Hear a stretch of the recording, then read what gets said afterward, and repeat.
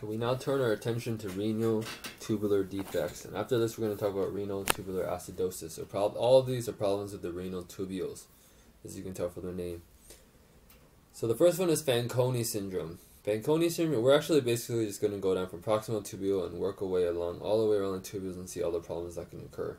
So proximal tubules has a problem with, that we call Fanconi Syndrome.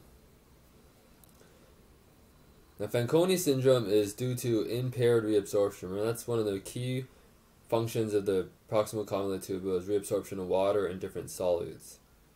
So if you have impaired reabsorption in pretty much of basically every single solute, you can have increased secretion of all of these. And that includes things like glucose, phosphate, and bicarb. Okay, so what effects are going to happen?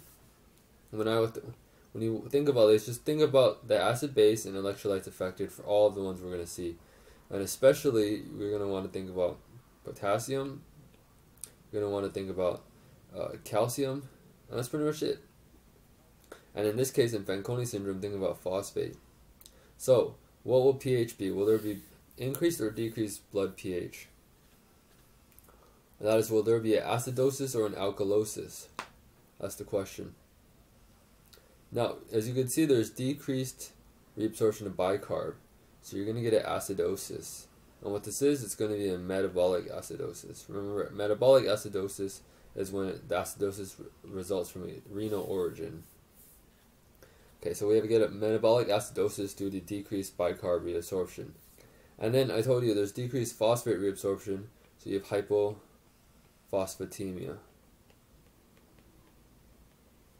And this can be a problem because it can lead to osteopenia, and the reason for this is you're going to increase your bone reabsorption to compensate for that low phosphate. So you're going to break down your bone to increase blood phosphate, but that's going to lead to weakening of your bone, and that's osteopenia. Okay, next is Bartter Syndrome. As you can see, Bartter Syndrome is a problem with the loop of Henle here. So the next ones are all pretty much going to be problems with the main transporter. So Bartter Syndrome, the main transporter in the loop of Henle is this sodium-potassium 2-chloride cotransporter. So what's going to happen? What effects are you going to see? And the easiest way to think about this is what drug do we give that makes it pretty much the same effect? What drug do we give that makes a defect in this transporter? Well, if we give a loop diuretic, we're going to block this transporter, so it's going to look like the same thing. It's going to have the same side effects as that drug, as the loop diuretics. So, I told you, think about the pH. What will the pH be if you have Bartter Syndrome? Remember, same thing with loop diuretics. You're going to get more sodium in the collecting ducts. That's going to, they're going to be inside the collecting ducts. And they're going to go out. They're going to get reabsorbed. You're going to be secreted in place. H plus is going to be secreted for that charge balance. So you're going to be losing H plus, so you're going to get a metabolic alkalosis. Okay, same thing as you see in the loop diuretic use. We're going to see increased blood pH. Okay, what will happen to the potassium levels? Well, it's going to be the same idea. Again, the requirement here, but we also get that potassium exchange for that sodium, so you're going to get hypokalemia. Okay, and then what about calcium? I told you to think about calcium as well. How will calcium change? Well, remember, in loop diuretics will increase urinary calcium and thus cause decreased calcium in the blood. That's hypocalcemia. Remember, that's due to that decreased potassium intake, so there's decreased back leak, and so there's less calcium paracellular reabsorption. Okay, next is Gilman Syndrome.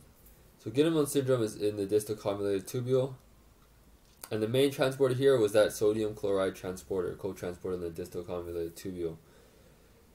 So what drug was it that blocked this transporter? Remember, it was the thiazide, so it's going to look like chronic thiazide use.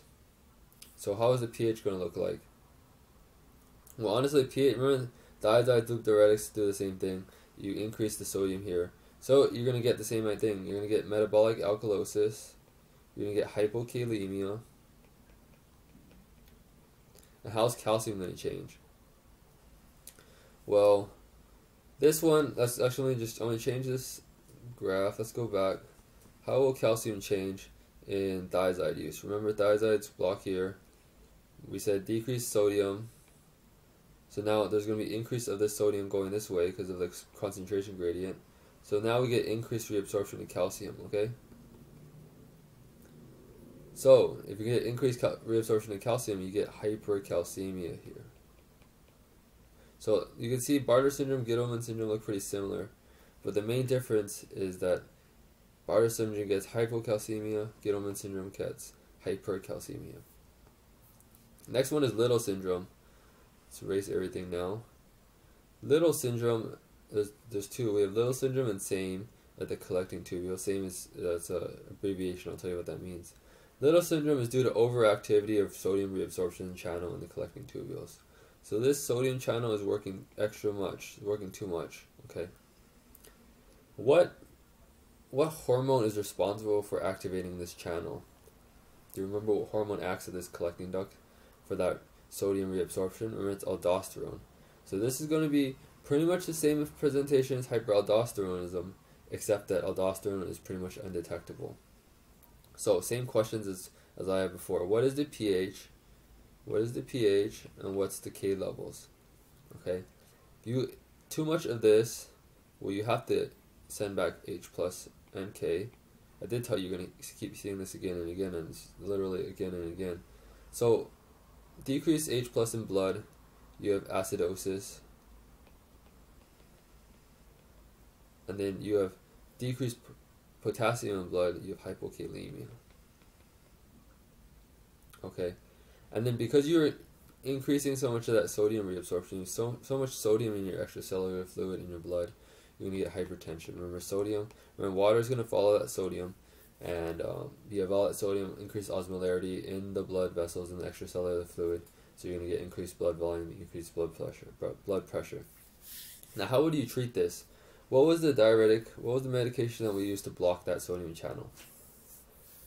Remember the medication acting in the collecting ducts to block that sodium channel were the potassium-sparing diuretics. And I told you there's potassium-sparing diuretics that directly block the channel, and there's potassium-sparing diuretics that block the aldosterone receptor. So which one would you use if you had to choose one? Well, remember the fact that this is going to be overactive sodium channel, so you don't even need aldosterone, okay? This is overactive even without aldosterone. So if you're blocking the aldosterone receptor, it's still going to be super overactive. So you need to directly block that sodium channel. And the medication that does this is amiloride.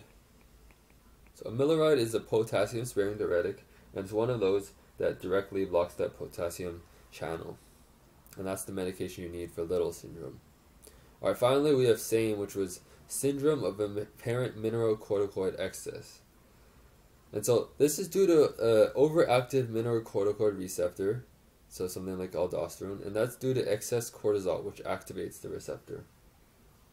So I need to explain this. In the cell, we normally have cortisol, but it's normally, and cortisol activates this receptor, okay? Cortisol acts on this receptor. But in the cell, there's normally an enzyme called 11-beta hydroxysteroid dehydrogenase. You know, just kind of recognize the name, 11-beta hydroxysteroid dehydrogenase. And that will convert cortisol into cortisone. And cortisone does not act on this receptor here. Okay? Does not act on this receptor. Cortisol does, cortisol does not. Okay? But in SAME, in this syndrome, this enzyme doesn't work. So you don't get cortisone. You're stuck with this cortisol, which acts on this receptor, and it causes overactivity. And it's going to be the same idea as Little Syndrome. You're going to get too much of that sodium reabsorption in exchange for the H plus and the K. So same presentation, it present the same. How did it present? Remember, it presents with acidosis, hypokalemia, hypertension. And the way you treat this is you have two ways. One, you treat it with potassium-sparing diuretics that block that mineralocorticoid receptor, or you can give them corticosteroids. And what's going to happen? Why would you give steroids, which is basically cortisol? Because if you're giving steroids, it's all about that feedback loop, okay? If you give steroids, you're going to decreased endogenous production of endogenous cortisol production. So if you give steroids in the blood, you have a bunch of steroids floating around the blood, they're going to go to the brain, and they're going to shut off that steroid production. So now there's going to be decreased endogenous production from cells of steroids. So you're going to take that off. Okay, so again, presents the same as Little syndrome. You treat them with potassium-sparing diuretics or with steroids. Now one last thing is how you remember all these syndromes, all these names, which is super confusing. Just think about it in order of the tubules. The first one is Fanconi, so Fanconi is first, and after that, the rest of them are in alphabetical order. So next comes Bartter, which is B, next is G, and then finally Little, L, and Same. So just you have to remember that Fanconi is first, and then the rest go in alphabetical order. Bartter Syndrome, Gilman Syndrome, Little Syndrome, and then Same Syndrome. Okay? And these two are very similar. They just have slight variations. One is overactivity of the channel itself, one is overactivity of the receptors, which will activate the channel. I also want to add that these are many different hereditary defects associated with these tubular defects. So it can be autosomal defect, dominant, autosomal recessive. I've omitted these because I think they're pretty low yield. Consult first aid if you really feel like you need to memorize this and you need to know everything. Okay. Now we go to renal tubular acidosis.